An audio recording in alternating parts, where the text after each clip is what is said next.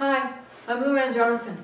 I started writing when I was 10 years old and I just can't seem to stop. And my latest project is the new improved version of Teaching Outside the Box, how to grab your students by their brains. First of all, if you're a teacher, I want to say thank you very much for teaching, because I know that teaching can be emotionally exhausting, spiritually draining, physically demanding work. But on the days you get it right, it's worth all that trouble. But I want to thank you, and in fact, that's the first chapter in the revised book. It's called Dear Teacher, an Open Letter. Dear teacher, thank you. Thank you for choosing to use your time and talents teaching students when you had so many other career options, most of which offer better pay, more comfortable working conditions, and much more respect from the general public than teaching does. Thank you for taking yet another exam to prove your competence, although you've already completed 5 or more years of college and hundreds of dollars worth of standardized tests. Thank you for continuing to teach higher level thinking skills and advanced academics in spite of having test after test after test added to your curriculum requirements without any additional instruction time. Thank you for getting up every day at 5 or 6 a.m. to go to a graceless room, bathed in artificial light, a windowless closet, or a dilapidated trailer, and for coping with the malfunctioning or non-existent air conditioning and heating. Thanks for eating your lunch out of a paper bag, on a folding chair, in a sparsely furnished lounge where a working coffee maker is a treat and a functioning microwave is a luxury.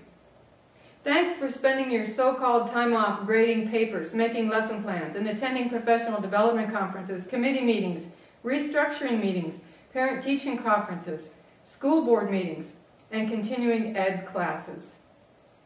Thank you for consistently giving respect to children who don't know what to do with it and don't realize what a valuable gift you are offering. Thank you for taking on one of the most difficult, challenging, frustrating, emotionally exhausting, mentally draining, satisfying, wonderful, important, and precious jobs in the world. Thank you for being a teacher. You truly are an unsung American hero, and you have my respect and my gratitude. That's the short version of the letter.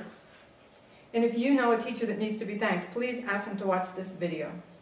The other things in this book, my goal is to help teachers to create those classrooms that they dreamed of having when they became teachers, to bring back the joy of learning and the joy of teaching.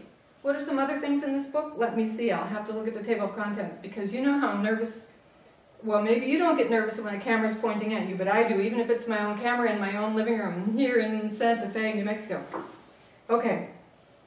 I grew up in northwestern Pennsylvania, where it starts snowing in October and snows through May, and that's why I live in the desert, where I can complain about the heat. Anyway, so I talk about how to develop your teacher persona.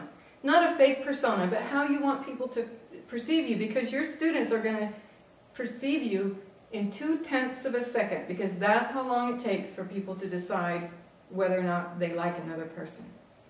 It doesn't give us much time, but teachers are good. Start with a smile. That's my big thing.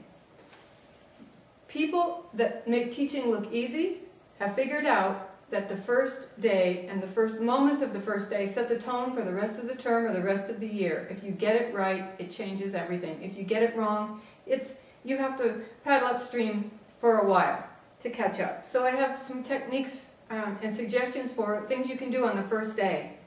How to create a positive discipline plan where good behavior is the norm, and how to deal with bad behavior so that you separate the child from the behavior. Love the child, hate the behavior. How to motivate reluctant readers. That's a big one. And I seem to have a talent for getting gangsters and wannabe gangsters and people who hate books to sit down and read. And so I try to share with you what I learned about that.